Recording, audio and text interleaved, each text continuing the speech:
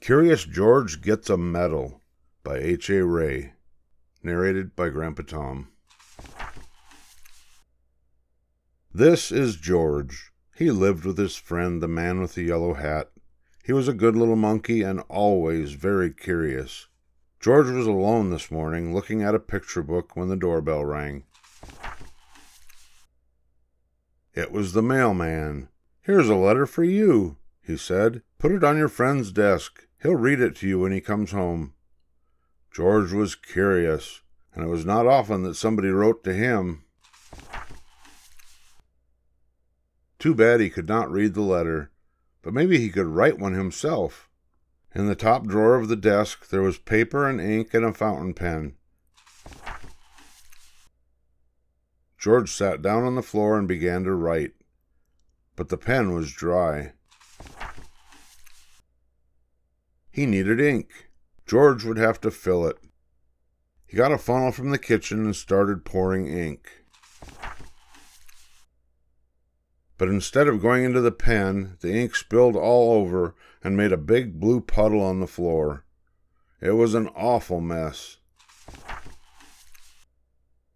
Quickly George got the blotter from the desk, but that was no help. The puddle grew bigger all the time. George had to think of something else.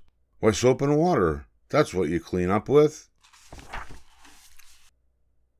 From the kitchen shelf he got a big box of soap powder and poured all the powder over the ink. Then he pulled the garden hose through the window, opened the tap, and sprayed water on the powder. Bubbles began to form, and then some lather. And more lather, and more lather, and more lather. In no time the whole room was full of lather, so full indeed that George had to escape in a hurry. When he was safely out of the house, he first turned off the tap. But what next? How could he get rid of all the lather before his friend came home? George sat down on the grass and thought for a long time. Finally he had an idea. He could get the big shovel and shovel the lather out of the window. But where was the lather? While George had been outside thinking, it had all turned into water. Now the room looked like a lake, and the furniture like islands in it. The shovel was no use. A pump was what George needed to get the water out, and he knew just where to find one. He had seen a portable pump at the farm down the road. The farmer was away working in the fields. Nobody noticed George when he got the pump out of the shed. It was heavy. He would need help to pull it all the way back to the house. Maybe he could tie the goat to the pump and make her pull it. But just as George was about to slip the loop over the goat's head, he was hurled through the air and landed near a pen full of pigs. The biggest pig was standing near the gate. What if George opened the gate just enough to let him out? A big pig could easily pull a small pump. Carefully George lifted the latch. And before he knew it, all the pigs had burst out of the pen, grunting and squealing and trying to get away as fast as they could. George was delighted. He had never seen anything like it. For the moment all his troubles were forgotten. But now the pigs were all gone, and not a single one was left to help him with the pump. Luckily, there were cows grazing nearby. Cows were gentle and strong. It would mean nothing to a cow to pull the pump for him. This time George was right. The cow did not mind being tied to the pump. She even let him climb on her back, and off they went. George was glad. Now he would soon be home, pump out the room, and everything would be all right. Meanwhile, the farmer and his son had heard the squealing of the pigs. They rushed home from the fields and now had their hands full catching all the pigs. Not until the last pig was safely back in the pen did they have time to look around. And what did they see? A little monkey riding on their cow, making off with their pump. The chase was on. George and the cow were ahead at first, but the pump was slowing them down. The farmers were getting closer and closer. Now they had almost caught up with them, but where was George? Here he was, hiding in a shirt. The farmers had run past him, but on their way home, they had to come back over the same road. George did not feel safe in this hiding place. Just then a truck came rattling down the road. George jumped aboard. Monkeys are good at jumping, and he was gone before the farmers had a chance to see him. The truck drove to a part of the town that George had never seen before. At last it stopped in front of a large building. It was the museum. George did not know what a museum was. He was curious. While the guard was busy reading his paper, George slipped inside. He walked up the steps and into a room full of all sorts of animals. At first George was scared, but then he noticed that they did not move. They were not alive. They were stuffed animals, put into the museum so everybody could get a look at them. In the next room, George saw something so enormous it took his breath away. It was a dinosaur. George was not scared this time. He knew it was not real. He looked at the dinosaur, and then at the baby dinosaur, and then he saw the palm tree full of nuts. George liked nuts. Suddenly he felt very hungry. He had missed lunch that day. He would climb up and... Just then he heard footsteps. He had to hide again, but where?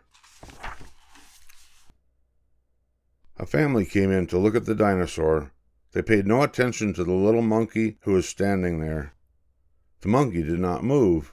He stood so still, they thought he was just another stuffed animal. George was glad when they were gone. Now he could pick the nuts. He climbed up the dinosaur's neck and started to pull, but the nuts would not come off. George did not know that they were not real either. He pulled harder and harder. The tree began to sway. Crash! Down came the tree on the dinosaur's head. Down came the dinosaur, and down came George. Guards came rushing in from all sides, and underneath the fallen dinosaur, they found a little monkey. They pulled him out of there and brought him to Professor Wiseman, who was the director of the museum. Professor Wiseman was terribly angry. "Lock that naughty monkey up right away," he said, "and take him back to the zoo. He must have run away from there." George was carried off in a cage. He felt so ashamed he almost wished he were dead. Suddenly the door opened. "George!" somebody shouted. It was his friend, the man with the yellow hat. "It seems you have gotten yourself into a lot of trouble today," he said. "But maybe this letter here will get you out of it. It's from Professor Wiseman. He needs your help for an experiment. I found it on my desk at home, but I could not find you anywhere, so I came over here to talk to the professor." And this is what the letter said. Dear George, a small spaceship has been built for our experimental station. It is too small for a man, but could carry a little monkey. Would you be willing to go up in it? I have never met you, but I hear that you are a bright little monkey who can do all sorts of things, and that is just what we need. We want you to do something nobody has ever done before. Bail out of a spaceship in flight. When we flash you a signal, you will have to open the door and bail out with the help of emergency rockets. We hope that you are willing and that your friend will permit you to go. Gratefully yours, Professor Wiseman, Director of the Science Museum. "So you are George," Professor Wiseman said. "If I had only known. Of course everything will be forgiven if you are willing to go." They got the smallest size spacesuit for George and all the other things he needed for the flight. Then they helped him put them on and showed him how to use them. When everything was ready, a truck drove up with a special television screen mounted on it to watch the flight. They all got on and were off to the launching site. They checked all the controls of the spaceship, especially the lever that opened the door.